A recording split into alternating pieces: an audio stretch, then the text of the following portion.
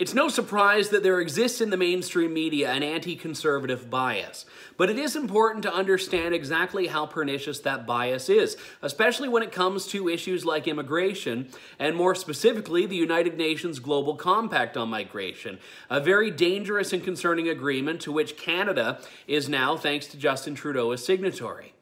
There was a lot of media coverage about the UN Global Migration Compact, but now we have some independent research showing just how important True North's voice was in counteracting the tone that the mainstream media had on that. True North reached out to Mission Research, which is a private and independent media analysis and market research firm, to do an analysis using Mission Research's proprietary technique on the tone, coverage, and placement of mainstream media coverage of the UN Global Migration Compact.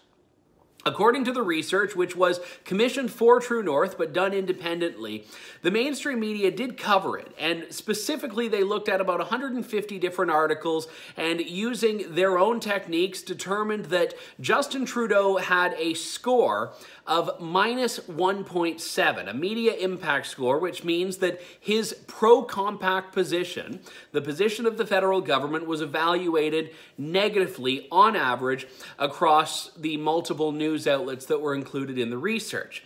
Andrew Scheer had some of the coverage that Justin Trudeau did, not as much, of course, and his anti-compact position was evaluated in a neutral way. It had a score of minus 0.8 across 97 articles of coverage. Now, these numbers out of context might not mean anything to you, but Mission Research went one step further. They took out of their analysis anything that was connected to True North, most notably Candace Malcolm's columns at the Toronto Sun, of which there were a great many because, quite frankly, True North voices were among the only people really driving the discussion for much of the time in which the UN Global Migration Compact was in the news. When True North voices were taken out of the mix, Justin Trudeau's score actually improved by 55%. It went from minus 1.7 to minus 1.1, which is indicative that the coverage was still critical, but getting to that point of it being neutral territory.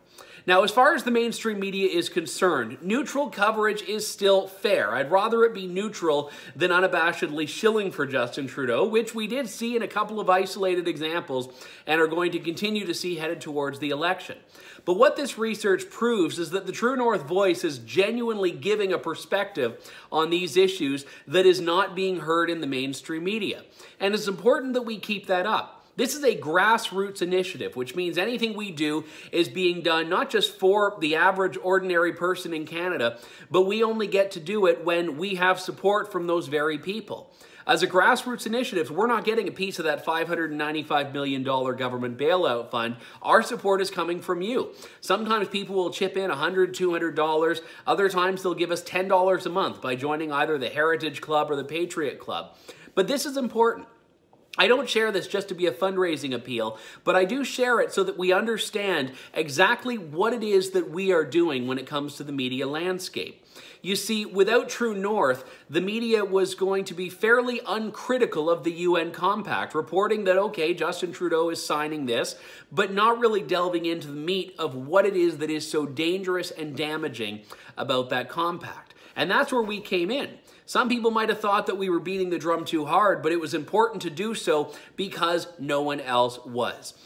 And when we look at these numbers, we see exactly how true that was. True North has always been and will continue to be standing up for the things that the mainstream media doesn't care about or is against Canadians on. And when it comes to surrendering our immigration file to the United Nations, there is a clear answer, and that's that Canada should not be a part of this. For True North, I'm Andrew Lawton.